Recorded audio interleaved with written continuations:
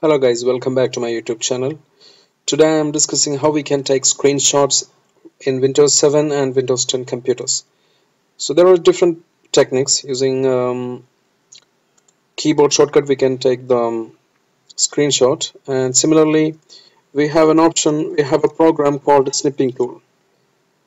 Once you searched Snipping tool on your search button or start, you will see the program like this.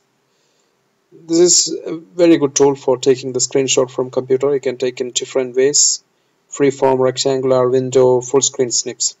So suppose I'm going to take a screenshot using rectangular snip.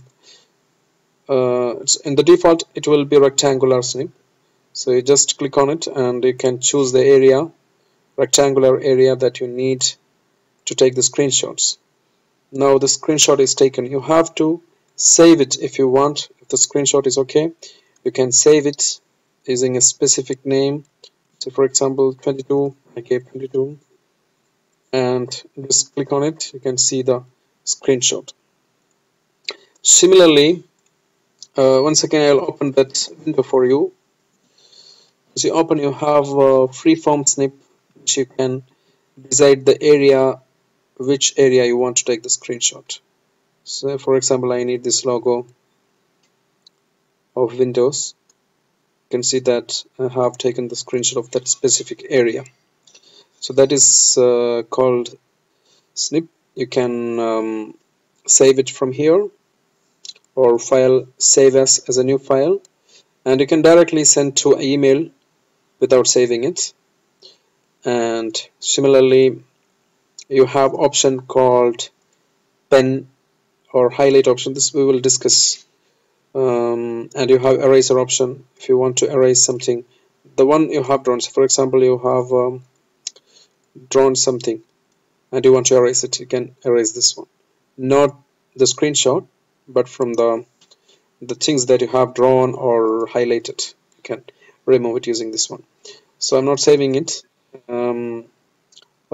Just keep it here and click new, and let me take one. Give me a second. Let me take this document. Now it's a document. You can click here and go with the window snip. When I click it, the window is completely taken.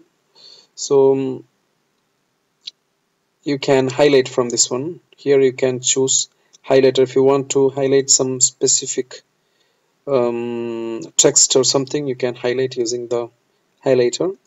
And even you can use a pen for highlighting like this, or encircling, or whatever you want to write something, simply you can use it. If you want to erase, just click on the eraser and click on it, so it will automatically erased.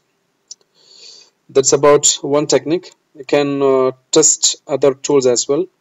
The other option that's available in Snipping tool, this is the basic options, and it's a very good software. And the second option, you can save the screenshot using the Windows Logo plus print screen option. I'm pressing Windows Logo plus print screen, so it's supposed to save it in the picture section if it's Windows 10, but in Windows 7 it will not be saved automatically. It will be copied to the clipboard, but it will not be saved.